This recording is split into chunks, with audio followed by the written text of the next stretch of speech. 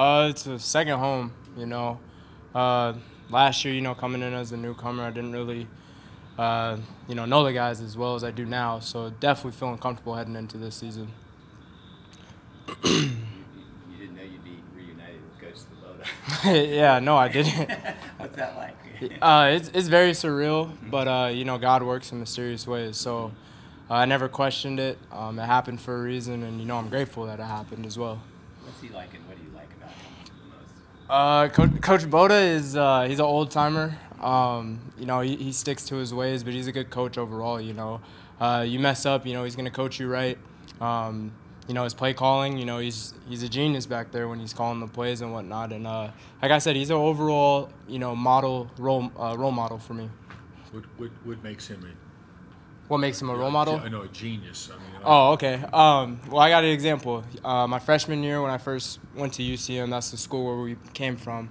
As a freshman, you're not really thinking about classes. I was more excited about football, but he sat all the freshmen down. He slapped a planner down in front of us. He said, "This will get you your degree." And that's just a small example of how detailed he is. He pays attention to the small things, and that's what he taught me as well. How different is this offense from last year? From last year? Yeah. I would say it's we pass it a lot more. As a wideout, we have more freedom at the line. They're putting us in positions to be successful, I believe. And, overall, I feel like we move the ball around pretty well. We have a heavy backfield. You have Pratt back there. You have the tight ends. Our offensive line has gotten a lot better as well. And then the wideouts, we're pretty deep as well. So, we're moving the ball around and just letting our playmakers get to space. When you say there's more freedom, just for the wide receivers, just more option routes where the defense dictates what route you're going to run? I would say so, but we're playing more so comfortably, so it's not so much where I have to get to this depth no matter what. It's, I can play around with it as long as I get there. It's more of a trust thing between us and Pratt. Can you talk to your relationship with Michael Pratt? With Michael? Yeah.